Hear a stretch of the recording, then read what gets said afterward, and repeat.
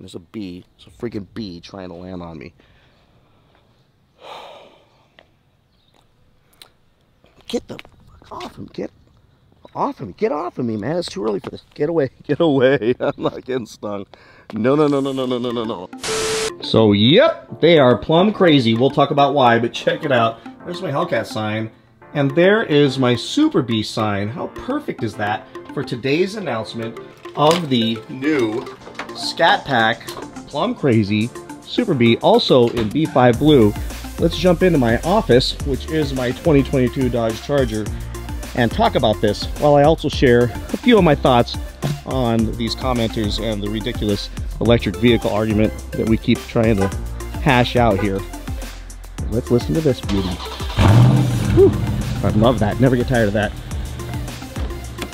All right, so Dodge announced the 2023 Superbee, and I'm going to break it down like I always do with absolute honesty and transparency. And today, at least for part of this video, I'm going to be extremely positive and just say that I love the car. I love the wide body. I love that it's coming out in Plum Crazy. I love that it's coming out in the narrow body in B5 Blue.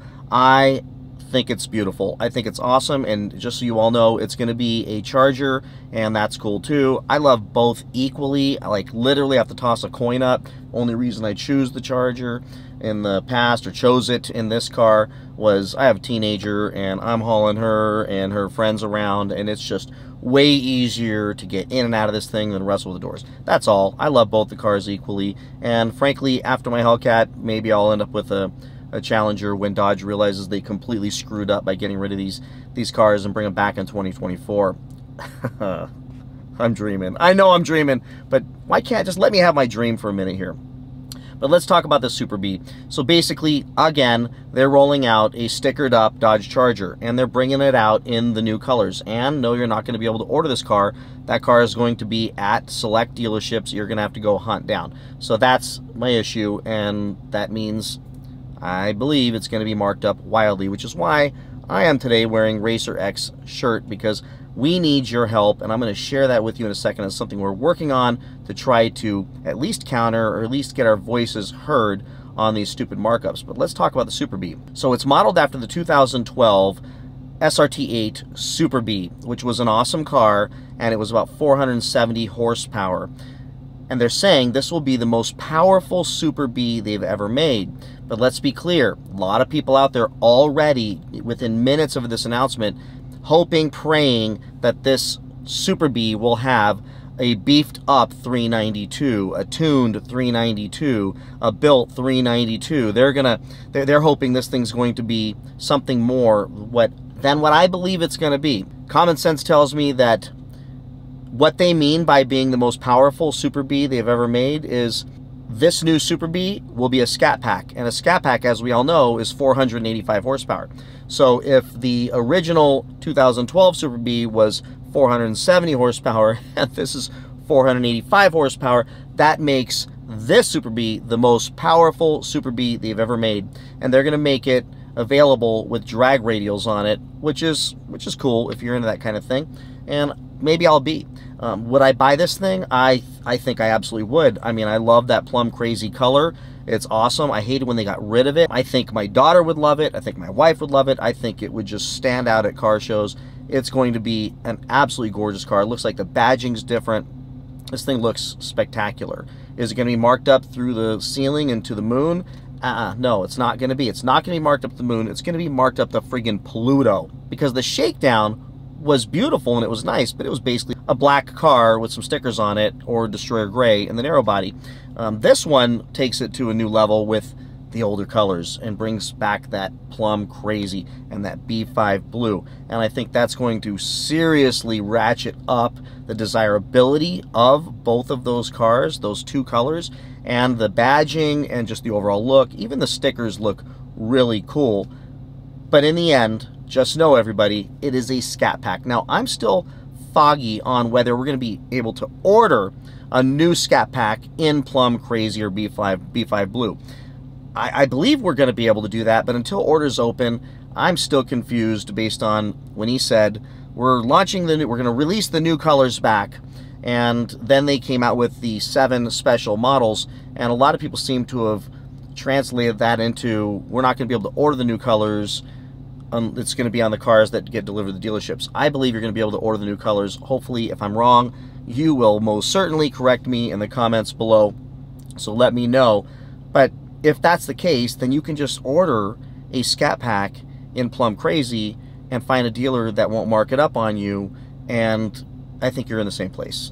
No question, the Superbee with the stickers and everything else is going to be really cool, but the markups, assuming they're going to be $10, $15, $20, $30,000, maybe $50,000, because they're only going to make 500 in the narrow body B5 Blue and 500 in Plum Crazy in the wide body. So that's going to limit the supply, which is going to drive the demand up, as we all know, we keep talking about in the previous videos. So let's talk about the specs on these cars. So according to PR Newswire, in addition to the Plus Group and Carbon Suede package content, the 2023 Dodge Charger Superbee Special Edition model showcases a swarm of unique features, including Superbee exterior badging on the grille and front fenders, which I think definitely look pretty cool, Superbee exterior graphics on the functional hood scoop and rear fenders, blue graphics with B5 Blue, white graphics with Plum Crazy, 20 by 9.5 inch knurled wheels with 275 drag radials on the Scat Pack, 18 by 11 inch drag wheels with 315 drag radials on the wide body,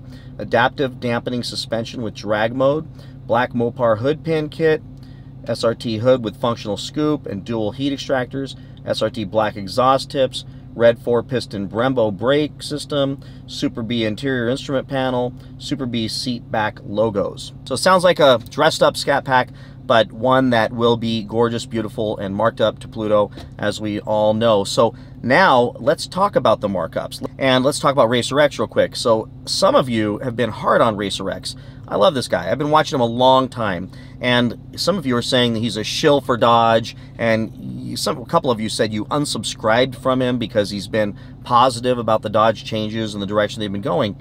And I will only say to you that, look, if you were a subscriber for the last, 3 years, right, and you loved every one of his videos, and you were a fan, you loved his content, and frankly, that dude works really hard to get where he's at, and then he does a few videos where he's positive, where you don't agree with him, and you disengage, unsubscribe, and run for the hills, I will tell you, he ain't missing you. And if somebody does that to me, I ain't missing you either. That is a fair weather friend, man. If you can't go through a disagreement here and there and still stay engaged with one of your favorite creators, you were never a fan or a follower to begin with. That is ridiculous. It's unfair. Do I agree with what he's saying and the positive things he's saying? No, man, but I love the guy. And we had a great, hour-and-a-half conversation the other night where we, some debating over some of this stuff and some rational conversation where he helped me come a little bit to his direction and I pulled him a little bit to my direction. And in the end, we're car guys. So give the dude a break, because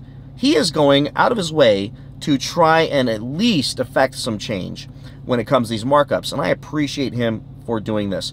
I don't know what it'll accomplish, and I hope it will accomplish something, but he started a petition on change.org to stop the markups, because the markups are insane. Now, will that stop the markups? Will the dealers just give us the finger once they see this thing and say, we don't care if you've got 27 million people signing this petition, will you stop doing the markups? Listen, what I believe is anything and everything we do right now to get the word out that we are sick and tired of the markups is a positive thing, it's a good thing, and it's something we all should jump on board with. So I'm going to put the link in the description below to the change.org petition that he created, and go in there and just sign the petition and then share it out. And let's see how big it gets. Maybe if it gets big enough, some of these dealers will start to listen. And also, what I would encourage you all to do is put them on blast. When dealers are charging just extraordinary markups as we see this next year progress, put them on Instagram, put them on Facebook, put them on blast, get them out there, because I saw recently the one Mac, I think it's Mac Hake dealership, Chevy dealership, where they had the $90,000 markup on their Z06 Corvette with $6,000 non-refundable deposit, and they came out and said, okay, we screwed up, we're not going to do that anymore, we're going to sell these things at MSRP. They made that decision, and that was because the heat that they took on social media from somebody releasing that order sheet that they signed. Look, I believe our voice is more powerful than we think it is sometimes, and as creators, we have the opportunity to reach a bunch of you and then rally you towards a cause. And I think right now, protesting and throwing a fit and trying to push Dodge execs to put some pressure on these dealers by throttling allocations and other strategies and tactics that they actually can do could help us maybe get our hands on some of these amazing cars like the Superbee in Plum Crazy, which I would totally buy one of those. And if I pull into a dealership and one's sitting there at MSRP and maybe it's a little bit more than a Scat Pack, that's cool. I will definitely buy one. I will stop and I will make the deal right then and there. But if it's marked up for $1, I refuse to do it. I will go without that car. So now I wanted to share with you, just in the continuing saga of the electric car argument, a comment that I got from a viewer who believed that we're going to go to some kind of ride-sharing system in America in all the major cities, and we're not even going to need cars. And that I think is hilarious. And I just want to make sure that I keep driving some of these points home to all of you so you can have the talking points, if you agree with them, to go share with people when you're in these conversations. So let me go ahead and read the comment he made and my response. And then I'll end this video and let you all go and hopefully propagate this information, sign the petition about the markups, and get your order in as soon as they open orders on anything except for one of the 7 unique special cars, but get your order in so you can get your awesome Hemi motored car before it all goes away. All right, so here's his comment. I'm not that worried about the electric grid. However, I don't think EVs will ever be cheap enough for most people to afford them. Many automakers don't make money on small sedans or compact cars. I think we're going to see a shift to multi-use transport in major cities. This will mean that the average person will not need to own a car. That's one argument. Actually, it's one I haven't even heard yet. So I went ahead and responded, and I'm going to share that response with you all so that you can maybe agree or disagree. And if you agree, share these points, because I think it's absurd. All right, I wrote, interesting thoughts. Sadly, I can't even wash my clothes and run my AC in the summer without rolling blackouts, so I'm not confident in the grid or that the significant increase in electricity use with EVs won't just force the use of more fossil fuels to generate the electricity needed, which puts us right back in the same place. As far as major cities, you do realize that major cities over 1 million in population are only 10 in the US. The 60% are in California and Texas. So what about the vast majority of the country that is suburban and rural? That theory sadly doesn't work. Proof is that when I was in rural Illinois, getting an Uber or Lyft was virtually impossible. So you either have to have a car or you don't go anywhere.